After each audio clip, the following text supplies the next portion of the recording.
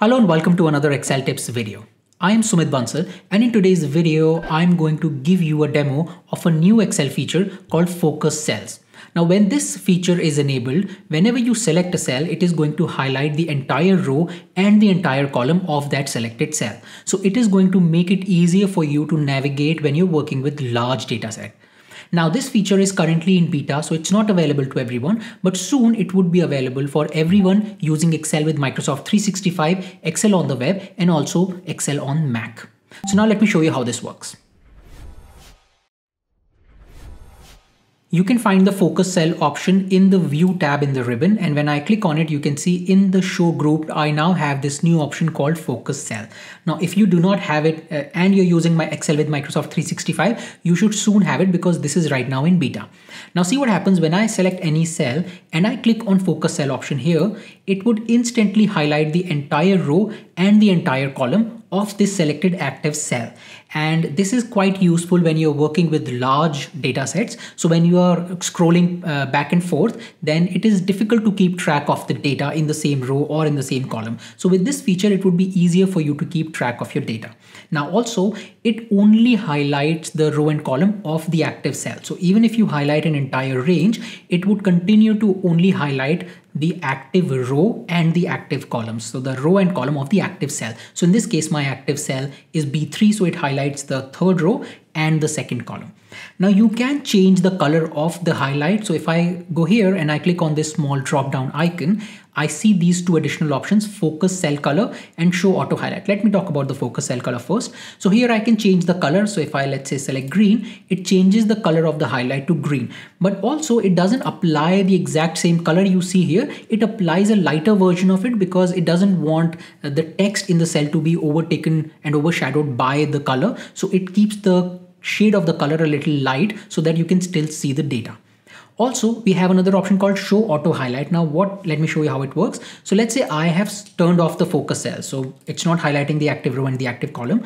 But if I have this option enabled, it would still work in find and replace. So let's say I select this data and I am looking for the text US. So if I find this text, it is going to instantly highlight the entire row and the column of the cell where it finds this text. So let's say I go on find next. So it is going to find the next cell, and that cell's entire row and column is going to be highlighted. So if this option is enabled, it will also work with find and replace.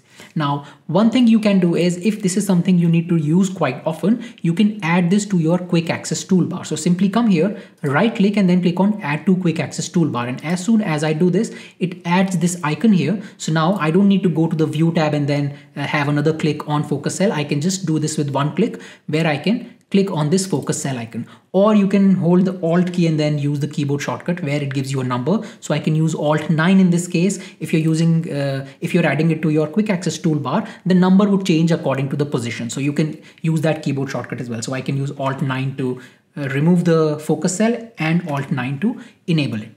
Also, if you have already some cells that are colored, this is not going to be removed or replace it. It is going to work with the colors that you already have in the cell. For example, here, if I select this, you can see that I have blue color in this cell B4, but my focus cell green color now mixes with it. So I can see a combination of these two colors, but it's not removed. So you can see here, it's not red, but it shows me a little brown color. So it is going to mix those two colors.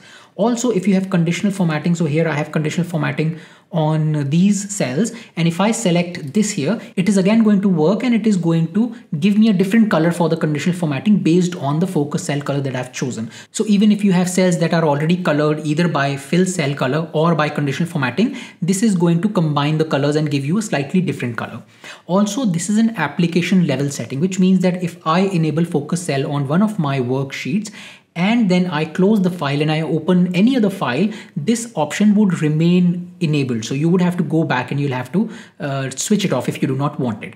But as you can see, this is very easy to turn on and turn off. So you can have it in the quick access toolbar and it's just one click that would enable or disable it. So this is the focus cell feature. It was highly requested and I'm so happy that Microsoft Excel now has it inbuilt. Now, if you're using an older version, then you can get the same functionality, but you will have to use a little bit of conditional formatting and VBA. So I would have a link to a video in the description where I've shown how you can do this for the older versions of Excel.